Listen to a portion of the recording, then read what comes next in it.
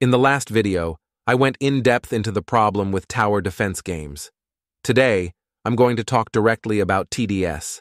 In the comments section of the last video, many of you discussed tower defense games you thought were amazing. Many games met all the criteria I listed that a TD game must meet to be successful. But though most of you probably play TDS, none of you mentioned TDS as one of them. So why is it that when it's clear that most people think there are games better than TDS, TDS is still the most successful of them all? Why is TDS still alive? Before we talk about how TDS is still alive, let's go over all the reasons why it shouldn't be. This will be based on the reasons I mentioned in the last video and how TDS pushes it to an extreme. First things first, originality.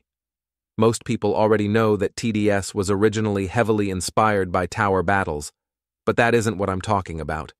When people list a generic tower defense game, TDS is most likely one of them.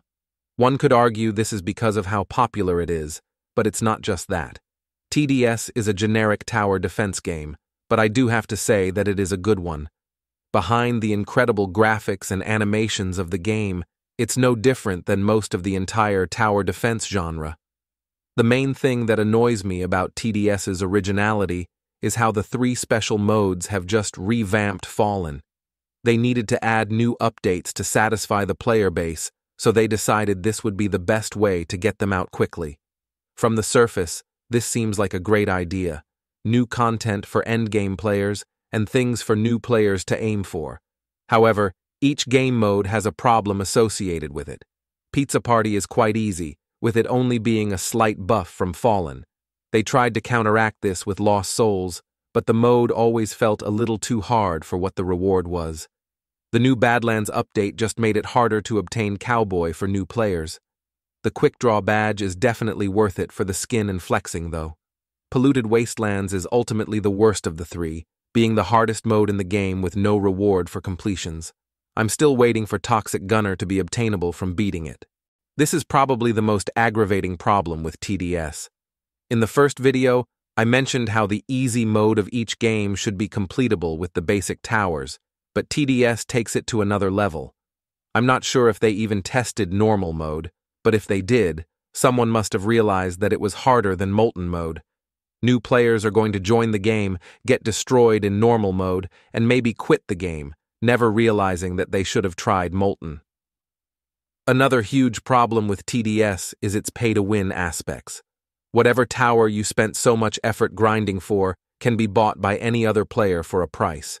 Every single thing in the game that could take a lot of effort grinding for can be obtained easily.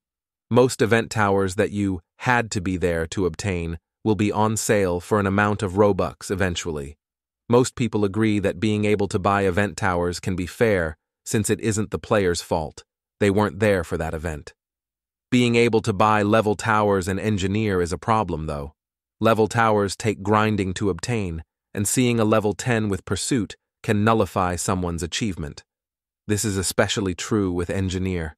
The amount of grinding it takes to obtain engineer can be demolished with one overpriced click of a button.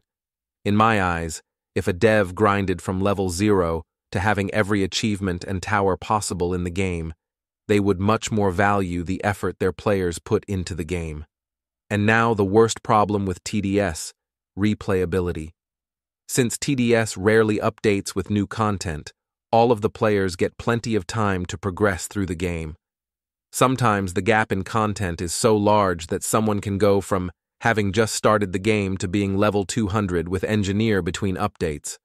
Of course, even TDS players have too much of a life to do such a thing. This means that with each update, or at least each update that isn't just a stupid crate, players can quickly grind and obtain whatever they please. This means that people get bored of the game quite quickly. And now, how TDS is still alive.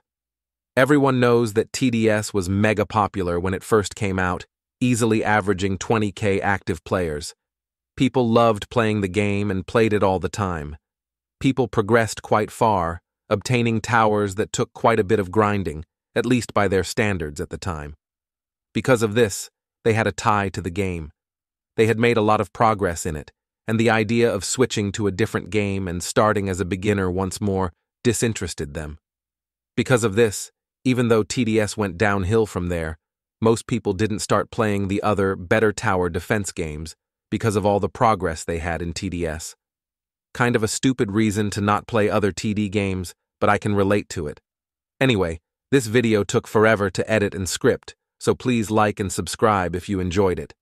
Anyways, see you next time I upload, whenever that may be.